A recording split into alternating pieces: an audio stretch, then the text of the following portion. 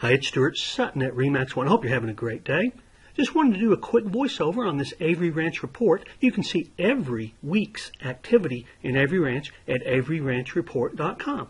This week was a little unusual. In the first week of December, we saw 4 homes go under contract. Now, as you can see, there's not a lot of activity otherwise. Typical Avery Ranch reports will see homes going on the market, being placed under contract, closing, etc. This week just saw 4 homes go into contract. The reason that's kind of important is because despite the lack of activity otherwise, this is actually the best week for homes selling in Avery Ranch since September, and actually even is as good as some of the weeks in February and March of earlier this year. So the first week in December shows a promising month because buyers are looking in Avery Ranch, and this is proof that that is what's going on. So anyway, make it a powerful day, and remember, you can see all activity in Avery Ranch weekly at averyranchreport.com.